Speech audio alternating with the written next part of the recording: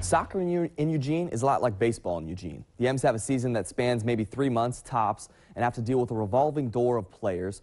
Lane United deals with the same thing, and like the M's, they do so under new management. First-year head coach Connor Cappelletti. I think once I got that call from my assistant, my old club coach back in Alabama, that said, hey, I need a high school coach as well.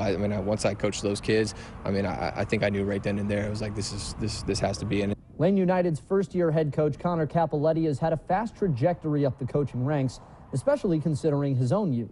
I'm only 30 years old, and some of these guys are, 20, 24, 25 years old, so, we're close in age. But I just think, given my experience and, what I've played, it kind of helps me connect with them. After the departure of head coach John Gallus, who stepped up a league to FC Tucson in the USL League One, his brother Dave, Lane's general manager, looked for the next head man. John certainly made the recommendation that he thought Connor was ready. From what I had seen, Connor was ready. And, there was definitely some continuation.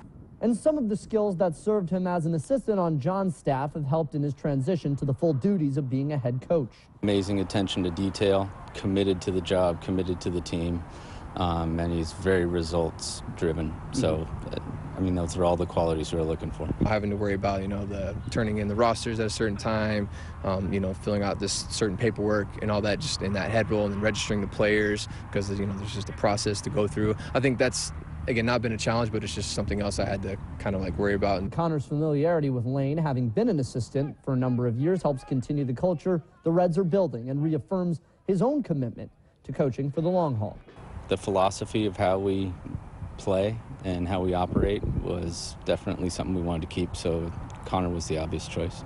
I think when I got exposed to that definitely, certainly made me grow to love it a bit more and maybe want to challenge myself and, pursue those next levels of what it would be. So it definitely helped, but I think the love for the coaching and what I wanted to do happened beforehand, but then it just obviously just added on to it and made it a lot easier for me to go, yep, this is what I want to do.